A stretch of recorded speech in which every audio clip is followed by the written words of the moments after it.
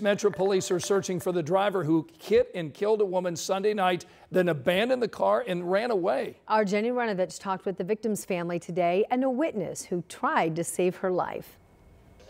Sunday's sudden, violent loss of life, the deadly hit and run at 28th and Riverside. It's a hard pill to swallow, honestly.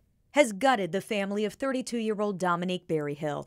Outgoing, funny, independent, the mom of a spunky 13-year-old. They say Dommy was the life of the party. She was one of them people, she walk in, she light up the whole room. If she could help you, she'll help you. She was just that girl.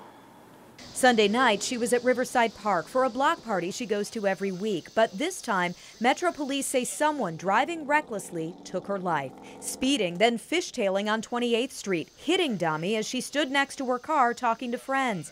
After the crash, police say the driver who hit her ran off. She was an innocent bystander, so us as the family feels like she needs prison time. He, she, whoever done it needs prison time. It's not just Dommy's friends and family who are mourning her loss, but also the bystanders who tried desperately to save her Sunday night. So we heard the accident immediately. We heard the crowd. We heard people pleading for help. Johnson's trained as a nurse, says witnesses took action, calling 911, giving CPR, providing care at a critical time. And we held her hand, we checked her pulse, we gave compressions, I gave breaths, we counted. We did everything we could do to try to preserve her life because we knew that's somebody's baby. Yeah, I wish it could have been successful.